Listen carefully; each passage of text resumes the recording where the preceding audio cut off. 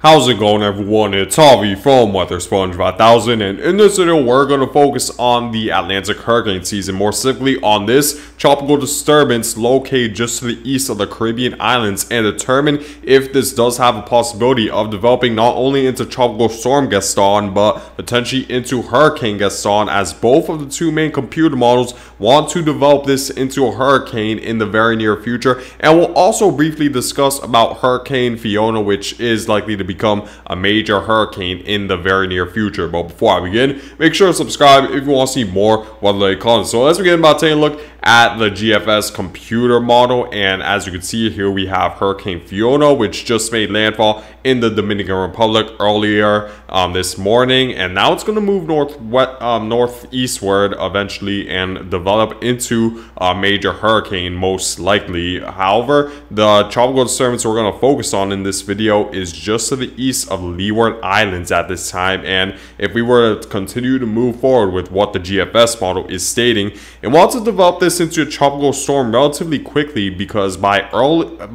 as early as the mid to late part of the week this week, we have a tropical storm in our hands just to the east of the Leeward Islands. And if I were to move even more forward into the future, we see that it sort of maintains its strength for the most part. There is going to be a moderate level of wind shear over this storm, but the computer models are not forecasting that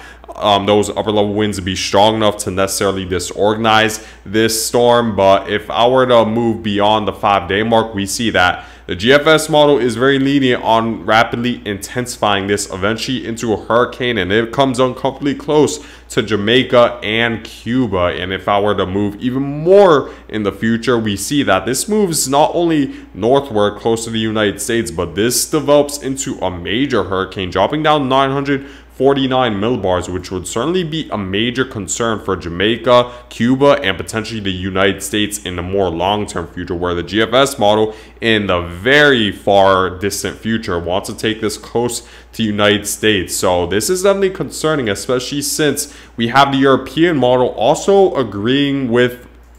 the GFS model's forecast, taking a very similar strength and projected path with potential Tropical Storm Gaston. As we see, the European model does want to develop a tropical storm later than the GFS model. However, you see that the track is nearly indistinguishable from the GFS model at this time, where we see that it maintains its strength for the most part in the Caribbean before strengthening by the time I'd say it reaches the northwestern portion of the Caribbean, where we do see the European model wanting to develop a hurricane just like the GFS model, and in fact does strengthen it and bring it nearly at the exact same point at where the GFS model wants to bring this storm, right around the 10-day mark, where we see the exact projected path and strength is very, very similar between two, which does raise a concern that there could be high certainty regarding the fact that this will develop into a tropical storm in the near future and potentially develop into quite a powerful hurricane. But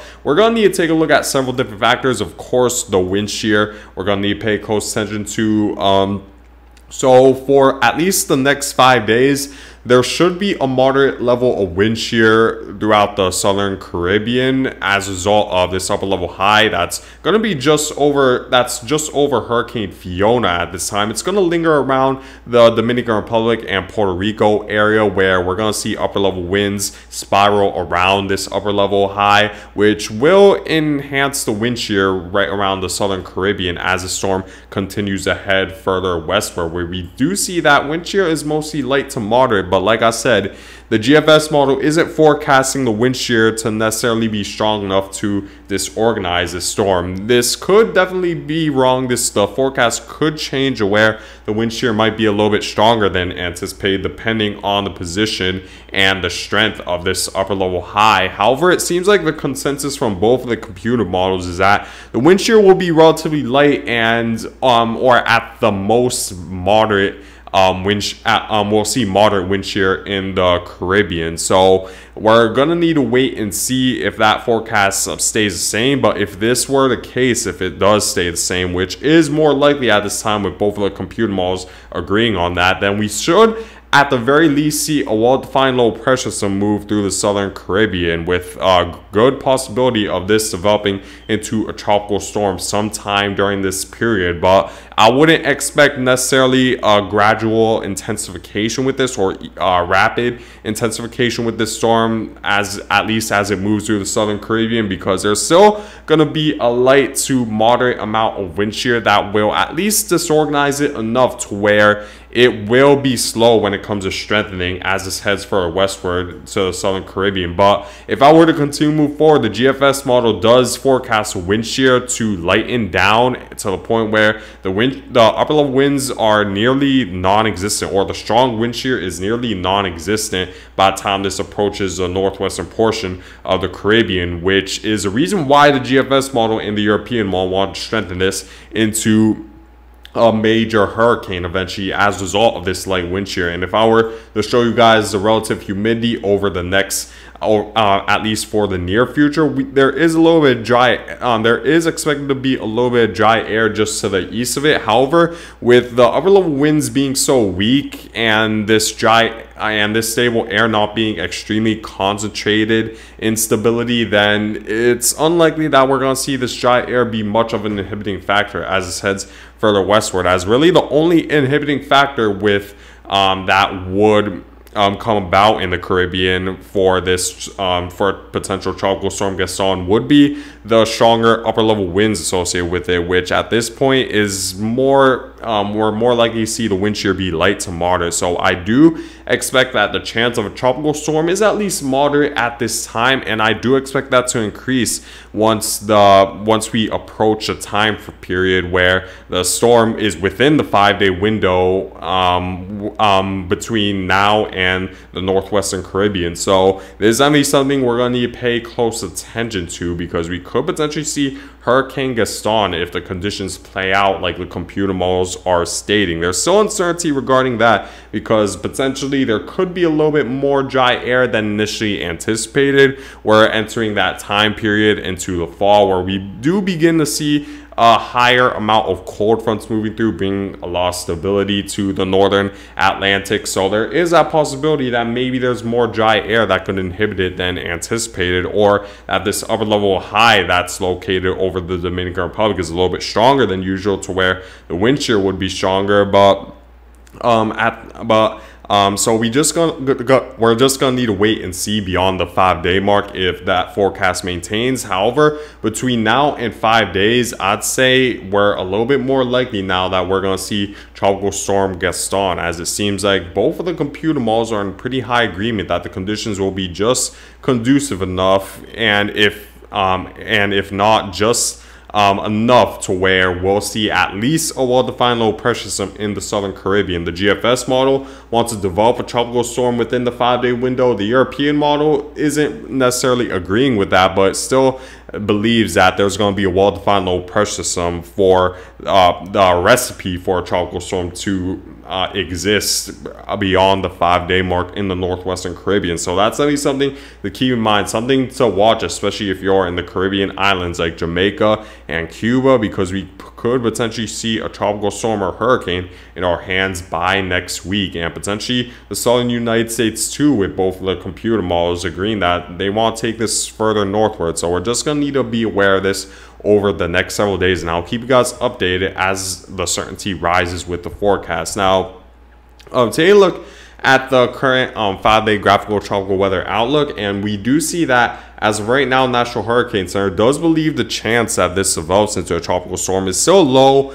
between now and 5 days. However, it's on the higher end of low, and I definitely would not be surprised that going into tomorrow, the chance rises into a moderate chance and potentially a high chance a little bit later during the week, where the National Hurricane Center will begin to detect that this area in the northwestern Caribbean, which would be at the point beyond the 5-day mark, is a little bit more conducive for this to develop into tropical cyclone. So I do expect this chance to rise, so don't underestimate this tropical disturbance just because currently it's at a low chance of formation, because it's more likely we're easily going to see this chance rise as this disturbance continues to head further westward. And we do have this other disturbance which has a medium chance of development, but the good news is that it's not really going to be any threat of land, so I wouldn't worry about this too much. And of course we have Hurricane Fiona, which the good news is that it will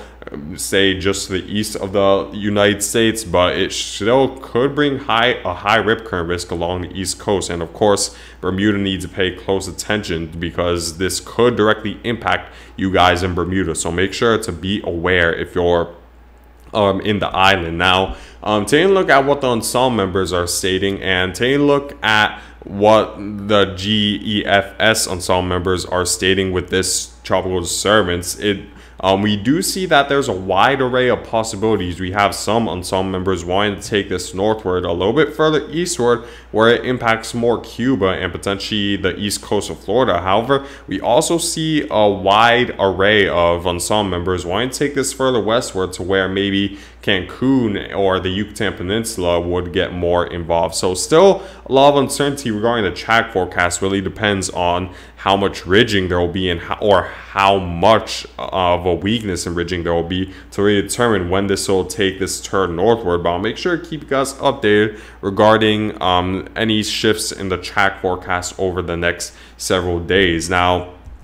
taking a look at my forecast when it comes to potential Tropical Storm Gaston. So this is my track forecast where I did state that the GFS model and the European model are developing Hurricane Gaston. I wanted to make that clear because we could potentially see a hurricane with our hands with this tropical disturbance. It's still far from certain at this time. Just keep that in mind. But with both of the computer models nearly taking the exact same track and forecasting this disturbance to strengthen at nearly the exact same level, then that definitely does raise certainty a little bit that we could potentially see Hurricane Gaston. As I'd say there's maybe closer to a moderate chance we could see Hurricane Gaston out of this tropical disturbance. So Cuba and Jamaica needs to pay close attention to this, and I'd say the southeast would at least want to be aware of this tropical disturbance, even though it's very far out from impacting you guys, because there is that possibility that this could move northward as a hurricane and impact you guys. So at least be aware of that scenario, and I'll keep you guys updated regarding any shifts in the forecast when it comes to the certainty. Now taking a look at what else we're tracking in the Atlantic, of course we have Hurricane Fiona, which now has developed a well-defined eye, and it's borderline a category 3 at this time with winds of around 105 miles per hour, and it's moving northwest, just to the northwest of the Dominican Republic at this time, which and it should eventually take that northeastern turn as a result of an incoming trough that's going to steer it out to sea. However, Bermuda needs to pay close attention to this, and but Hurricane Fiona is expected to become a major hurricane as there just isn't enough wind shear, and as you can see, not a lot of dry air to inhibit this storm from strengthening as it heads further northeastward. So definitely keep that in mind. And of course, we're watching Invest 97L, but it won't be much of a major threat to land, so I wouldn't worry about it too much. In terms of what the GFS model is forecasting when it comes to Hurricane Fiona, we do see that the GFS model wants to eventually strengthen this into a major hurricane, where we see the pressure drop to 946 millibars, and this comes uncomfortably close to Bermuda. So Bermuda, and you need to pay close attention to this for the